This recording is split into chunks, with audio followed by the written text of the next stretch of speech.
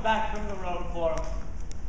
Say, this last time around I sold a lot of sleep-tight pajamas. You did, eh? Dr. Loop and Maslin, Chillicothe, Van Wert, Napoleon, finest season I ever had.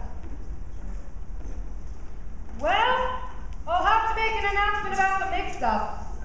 Seems there ain't gonna be enough baked beans this year. Oh, May. But there's plenty of potato salad. So them who don't care for beans can go heavy on the potato salad and vice versa. Where's Heinzie, Gladys?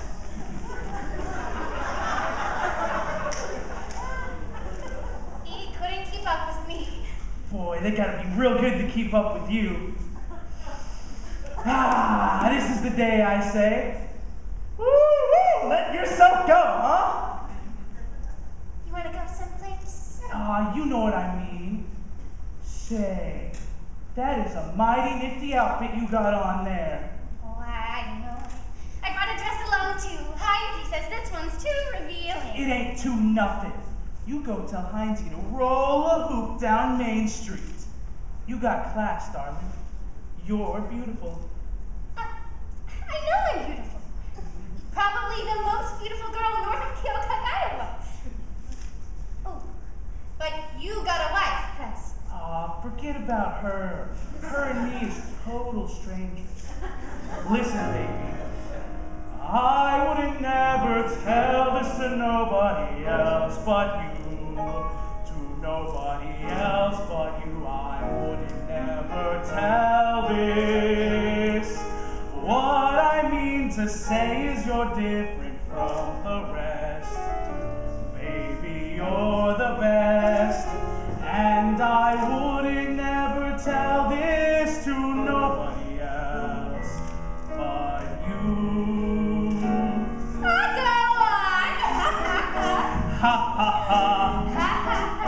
Ha ha ha. Her is a kind of doll what drives a fellow bats. Isn't her? Her is. Her has a kind of shape what really is the cat's. Hasn't her? Her has. My wife, she ain't understanding. She ain't like her is. This here ain't no line I'm handing, or I should drop dead right where I'm standing. Her is a snappy dresser, what is dressed to kill. Isn't her? Her is. Her is the only doll from which I get a thrill. Isn't her? Her is. Her is running away, but her sure can bet. Him is gonna get her yet. I'm gonna get her yet. Ha ha ha. Ha ha ha.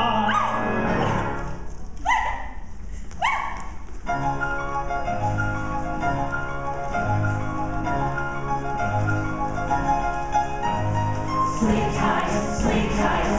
tight, we pledge our eyes, devotion to thee. Oh, sleep tight, best in the land, with your reinforced buttons and stretch proof waistband.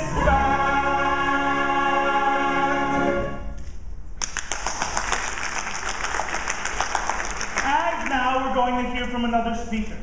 And at this time, I'd like to introduce to you at this time, well, he don't actually need no introducing on account of we all know him, and it's a great pleasure to have him in our midst. And at this time, I'd like to introduce to you Mr. Myron Hasler.